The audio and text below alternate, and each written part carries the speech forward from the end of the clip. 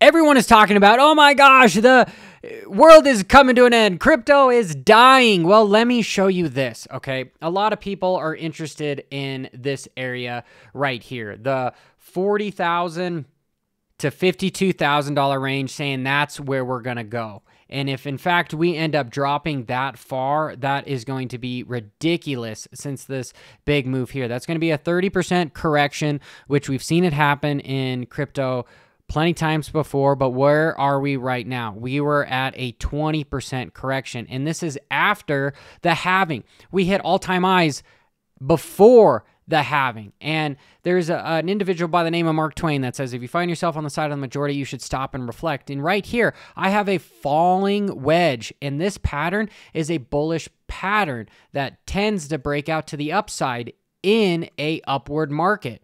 Okay, so once we decide to break out, we end up getting back to those all-time highs and potentially higher to around 75 or so. Do I think that this is possible? Oh, heck yeah. Is this a risky freaking trade to get into crypto right now? Potentially, because the next catching mark is right around at 52,000. And the last thing you want to see is this go down to here and you lose all your money and you don't have any extra money to trade in. But you don't want to miss out. Buying something here is difficult, but buying down here is a lot easier as far as stress-wise because we are literally in a falling wedge pattern.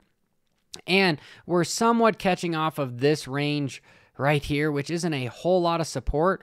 Really, this is the last-ditch effort, and if this doesn't hold, well, then we probably will see this. But I do suspect that we get a decent bounce up over 60,000 to potentially hitting 62 or so. That would keep this into the falling wedge pattern, which would show us, hey, we're potentially going to continue to follow this pattern by going from here up to here, then back down to here, then maybe the dump from here before we get back up here. But that is my thoughts, and that is what I am currently trading at the moment.